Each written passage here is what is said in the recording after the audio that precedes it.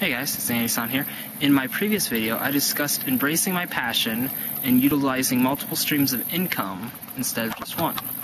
Now, let's start with the utilizing multiple streams of income.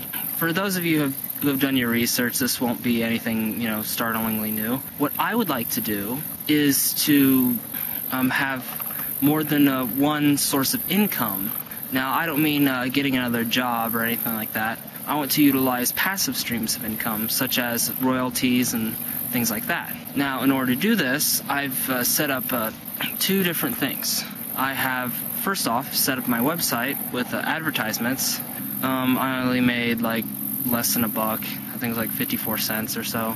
That's just in the beginning, so I'm not, too worried about it. I would like for it to become a big source of income for me, but if it's not doing that well at the moment, I'll just have to retool it. And once I become, more well-known on the internet, then it'll be a much better source of income, because the more people that come to my site, the more possible chances of them clicking on the ads. And plus it took, guys like Steve Pavlina, like about 1.5 to 2 years. Some people even wait till like 5 years, which is, ages in internet terms, to put up any kind of advertisement or donation buttons or anything like that. I do have a donation button on my website, though. I should probably make better use of it, though, because I haven't gotten any donations yet either. Yeah, utilizing multiple streams of income, such as donations, advertisement space, and also writing, royalties. And which leads me to embracing my passion, which one of my passions is writing. I would like to write young adult fiction, which is, really lucrative niche in the writing world right now. And also I enjoy reading that kind of stuff. I mean, I remember back in like 7th, 8th grade, reading, stuff like Goosebumps, Animorphs. I think even back then the Harry Potter series was starting to get underway, although I didn't start to read that until, way later, until I think after the first movie came out is when I started to read it. But I did notice it, though. I did see like the little posters and the books up, but never really got into it until, like I said, after the first or second movie. Yeah, it was books like that that really, just inspired me as a person, and they were just, fun to read. I'd totally spend a day or even a week just reading them. Now, I'm not, much of a speed reader. I mean, I could read fast if I want to, but, I actually like to kind of, enjoy reading those kinds of things. So I just kind of, read at, like, a speaking pace. I don't just, just go through it like, my friend Areopolis does. He just, speed reads through the whole thing. But, I like to sit back, kind of take my time. Now, as far as writing goes, I've been writing all my life, obviously, in school and things like that, but I didn't really get into it until I'd say probably in high school. I mean, I did some things in, middle school, but it wasn't, it was just, little one-off projects and things like that. But in high school, that was my creative peak. I was writing little, ideas for stories, ideas for games, little designs for tables for said games, just, a whole bunch of ideas. So it wasn't just stories, it was also, not really merchandise, but actual, tangible products, like tables and things like that. Getting back to writing, I wrote, a ton of ideas down, took little pieces of paper, which is what I usually wrote them down on, just, little scrap pieces of paper, and put them in, a little, notebook type thing, or, a trapper sort of thing. Binder.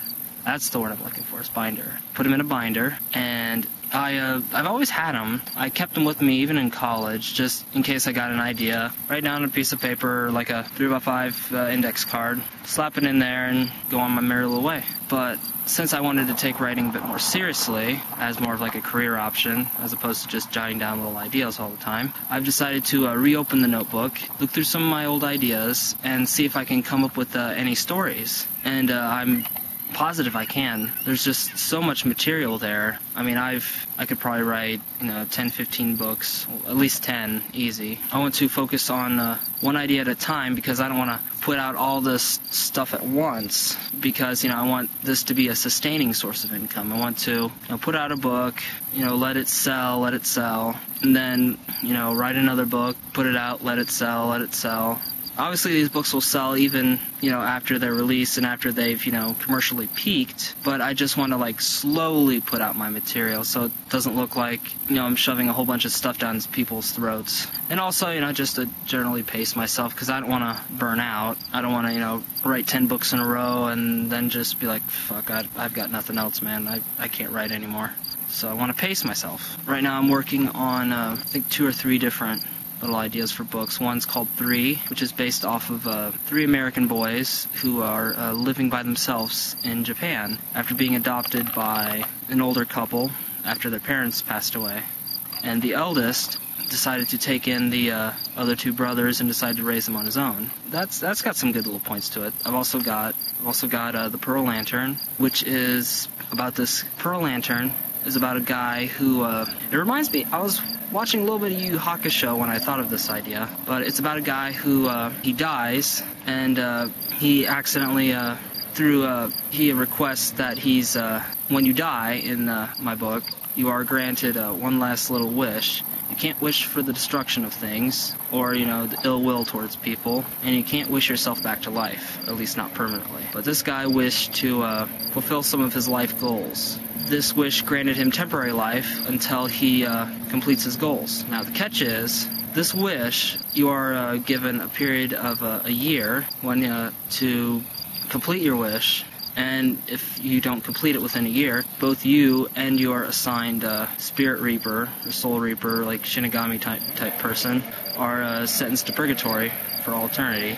Yeah, I thought it's a really interesting story. So this guy's only got a year to do everything that he's always wanted to do. So I think it's going to be, a really good story. Also, I've got another one. I just came up with this idea like a couple days ago. It's called, kind of debating between like The Phone or The Caller. Probably come up with a snazzier title later.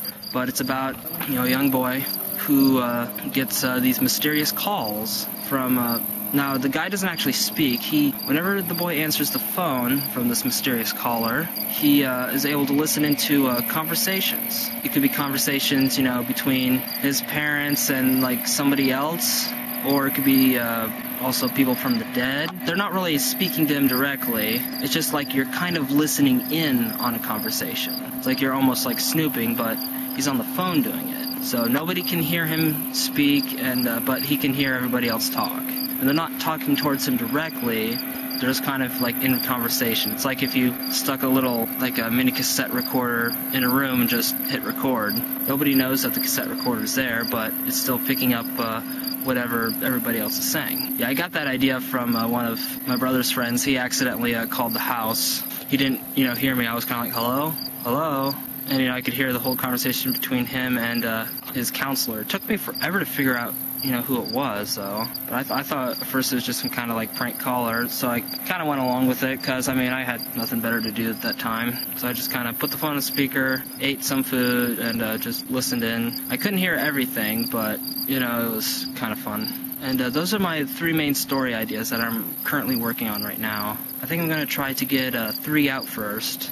Then either Pearl Lantern or The Caller after that, and we'll see how it goes. Now, as far as publishing goes, that's something my stepdad brought up.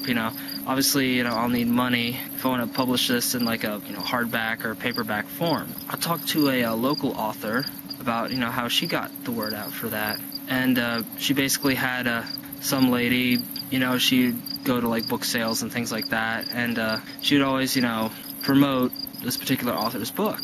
She says, if I buy these books or X amount of books, will you sell this local author's book? And normally they'd say yes, and she was even on the front page of our local paper. I thought that was really nice. But as far as actually physically publishing the book, I didn't really get too much info on that. But what I want to do is, look around at some publishing companies. It doesn't have to be anything, major, but just something that'll publish, like, a first-time author. If it does cost money to actually publish the thing, even if it's a limited run, then what I'll do is I'll first publish it as an ebook, put it up on my website, and sell it that way. Once it, generates enough buzz, and it sells a decent amount, then I'll use that money to put it in like hardback and paperback form. And by that time, all the other books that I release, I should have some kind of publishing deal, or I should at least be financially able to publish my next book with very little problem. That's what I wanted to talk with you guys about today. Later on, I will discuss what's going on with John.